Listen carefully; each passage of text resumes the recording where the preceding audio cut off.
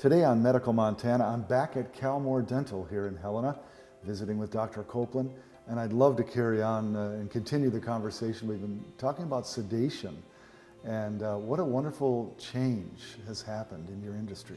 It really has. Over the past few years, IV sedation, more specifically conscious procedural IV sedation, has changed the way I'm able to treat children.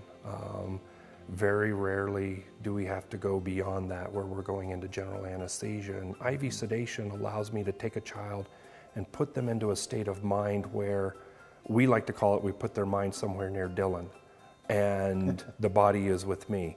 And so during the whole procedure, I'm able to keep them safe and comfortable as well as awake. I'm not looking to knock them out. And that's what a lot of misconception with IV sedation is they look at an IV and they think, oh, they're putting them to sleep. And that's not the case. We're actually looking at putting them in a state of mind where they're awake, but not really there. Okay. Now, can you converse with them? I can converse with them. I can say, Johnny, wait, can you open your eyes for me? Or can you open your mouth for me? They can still respond to verbal commands. They still have their natural reflexes to cough and to even cry if necessary. So it's really, it takes them to a state where they're ignoring the pain or don't realize there's pain. A little bit of both. They're in, we call it the twilight zone.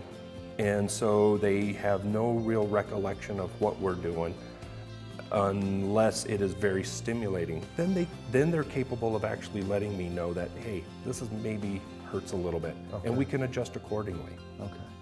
And as opposed to general anesthesia where you're knocked out. They're absolutely asleep. They're not waking up no matter what you do. Okay.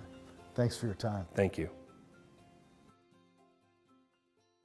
Your child's smile is priceless. Ensure a lifetime of healthy, clean smiles for your child with the compassionate care and instruction that only the team at Kalmor Dental can provide. Thank you,